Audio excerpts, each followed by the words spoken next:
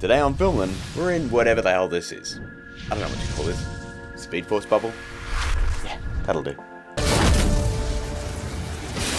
Hey guys, welcome to Filmlin, the show dedicated to learn you some filmmaking and learn you good.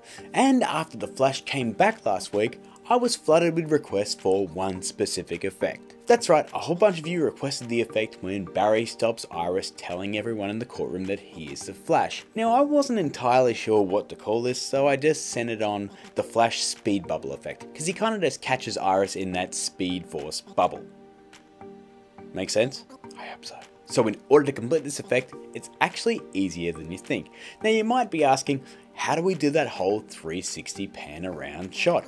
Well, it's easier than you think. Now I know on the show they probably had a big dolly track all the way around the actors and they just shot that whole thing on location. But since we're indie filmmakers, meaning we have no money, we're going to cheat this thing completely. Now how do we do this? Well, you shoot your actor on a green screen, slowly turning around on the spot. Then all we have to do is shoot a background plate to match that. And it's pretty simple, guys. All you need to do is chuck your camera on a tripod and then tilt the camera around 360 degrees. It's as simple as that. Now I'll fully admit I didn't go full backyard indie effects because I have the iFootage X2 motion. So I just plonked my camera straight on there and just pulled the lever and I just filmed around in a 360. It's the same principle, it's just, this is just a little bit fancier.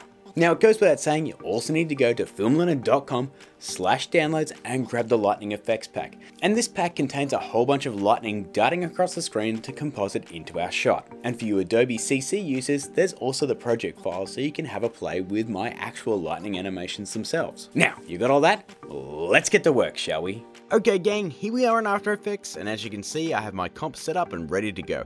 Now we have two videos layered on top of each other. One is this oddly handsome actor pretending to spin around on a green screen, and if we turn that off, you can see we also have a background plate swinging around in a circle. Now with the snap of a stupid sound effect, I'm going to key out that handsome actor.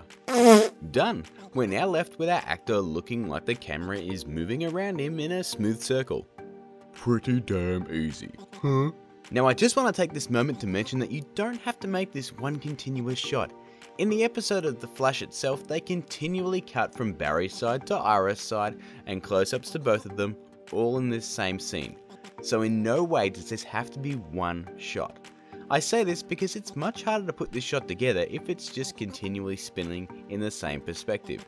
So make sure that you either cut into a close-up or change perspectives. This is one of the reasons I kept my shot short and cut to a close-up. That night, didn't have anyone else to film with. So our next step is pretty easy guys, but it's still a bit of a pain, and that's adding the lightning to our scene. Easy because at this point I expect you all to be A-grade badasses at adding lightning to a shot, but it's a pain because we still have to make sure that it's coming in waves and looks right. Now, lucky for you, I've already done this. Now if you've downloaded the pack and have After Effects CC 2013 or higher, you'll see I've given you the project files. Now, if you don't have CC, you'll still be able to use the movie files that I've included in this pack as well. Just make sure you have QuickTime installed. Now if you'd like to know how to make your own lightning animations like these right here, well, it's actually pretty damn easy. You simply start with our base SABER project file on a solid like so, just like with our custom Flash tutorial. And then we grab the pen tool and we draw a line similar to a lightning strike. Just make sure that it starts and ends out of the frame like so. Then we're going to animate the start and end offset. Hit the stopwatch on start offset and crank it all the way back until it's off screen. We'll then skip ahead a few frames, or as many as you like, and crank that back up. We'll then head to around the 3/4 mark, just here, and then we'll hit the stopwatch on end offset. And then we'll just head a couple of frames past our start keyframe and crank this one down to 0. If we check out a preview, you can see we now have a lightning strike that dances across the screen. Now guys, you can do as many of these as you like in this layer, or you can combine multiple layers together like I did to make up these lightning bursts. One other tip I recommend to really take this thing to the next level in detail is to 1. Add an adjustment layer, then head to Effect, Distort and add Turbulent Displace. Then have a play with both the amount and the shape until you're happy. And and then we'll hit the stopwatch on evolution, head to the end of the comp and change that to 2. That way your lightning is not only moving across the screen, it's also changing shape and distorting as it moves. Pretty cool, hey? So if we import our lightning download pack into our project, we can then start adding these lightning animations to the comp like so. And of course, don't forget to change the transfer mode to screen. We'll then just start importing and layering and layering and layering until you reach the end of the comp and you're done with the top layer. Then we'll move down to underneath our actor layer and do the exact same thing.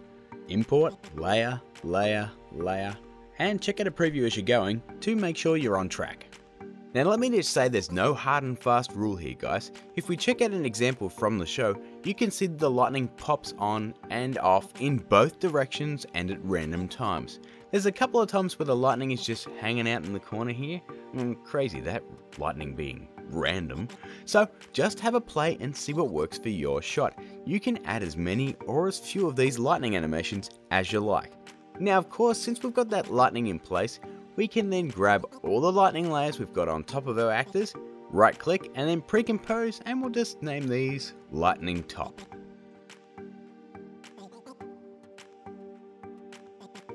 The exact same steps apply for the bottom layers. Just grab all those lightning layers, right click and hit pre-compose.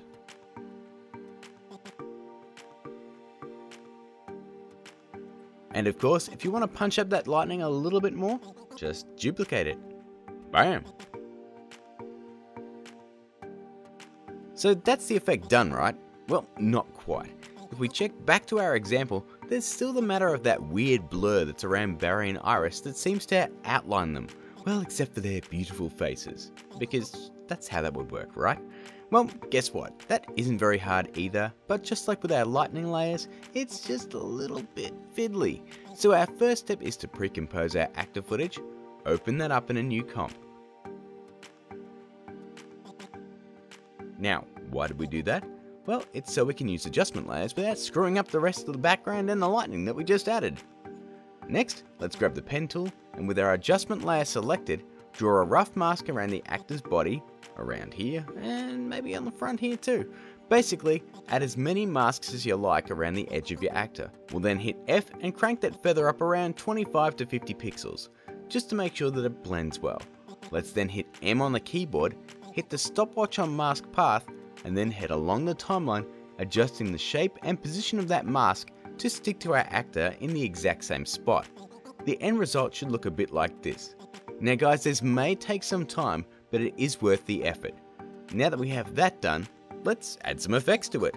Let's head to Effect, Distort, and add Turbulent Displace. Now I'm going to change the displacement to Cross Displacement, and I'm going to set the amount to 12 and the size to 20. I'm then going to hit the stopwatch on Offset, head all the way to the end of the comp, and crank it down to 0. That way when we play it back, you'll see the displacement actually looks like it's going upwards. And lastly, I'm going to head back to the start of the comp, hit the stopwatch on Evolution, head to the end of the comp, and crank that up to 2 revolutions. That way we get a bit of movement in that displacement. And lastly, we're going to head back up to Effect, head to Blur and Sharpen, and add Directional Blur. And all I'm going to do here is set this to 343 and set the blur length to 39.3. Essentially, we're just doing a wavy blur. Now there is one last step that I want to do to add a little bit of glow to this, and it's pretty simple guys. All I'm going to do is duplicate my actor footage, and with the bottom layers selected, we're just going to head to Effect, Blur and Sharpen, and add Camera Lens Blur. And I'm just going to crank that blur radius up to 25. That way we get sort of this halo glow around our actor, and it's very, very easy to do. Now if we check out a preview, you can see that the blur ripples and moves around our actor nice and smooth.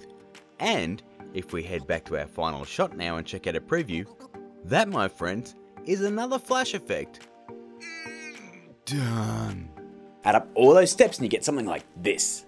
Today on Filmin, we're in whatever the hell this is. I don't know what you call this. Speed Force bubble? Yeah, that'll do.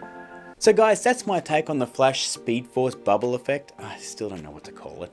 But as you can see, it's really not that hard to achieve that really cool fluid camera effect, and adding the lightning and blur effects is pretty much a cinch. So guys, I hope you enjoyed that episode. If you did, please smash that like button and share it up. I really do appreciate it. And hey, if you are new here, why not hit subscribe, and make sure that if you are subscribed, you hit that notification bell so you don't miss a single Film Learnin episode. We got a load of great content coming up and you don't want to miss a single one.